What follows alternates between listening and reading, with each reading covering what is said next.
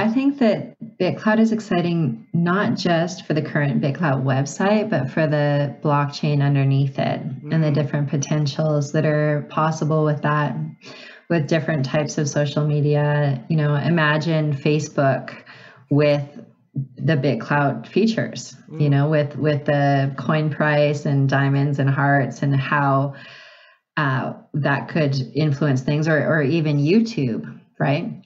So there's so much that can still be built on this platform, including like an online marketplace, including classifieds, including dating apps, or like anything you can think of could end up using the BitClout platform. And it's so expansive that it's hard to wrap your head around, but there are a lot of really, really bright, influential people on the platform looking at it and seeing the potential.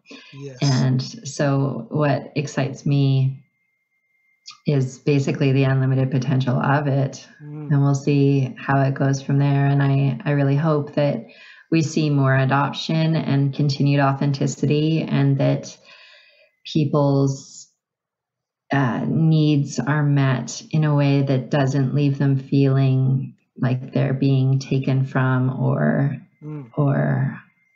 because the addictive quality, as Dr. Markle was speaking about, when it comes to being liked and money and resources and attention, and those things they give us a spike of dopamine when they happen, and they make us feel up, and then we get really into it. And then when it goes away, then there's like a down, there's a low.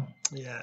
And so I think that it's important to find ways to utilize the platform that it plateaus and keeps people stable.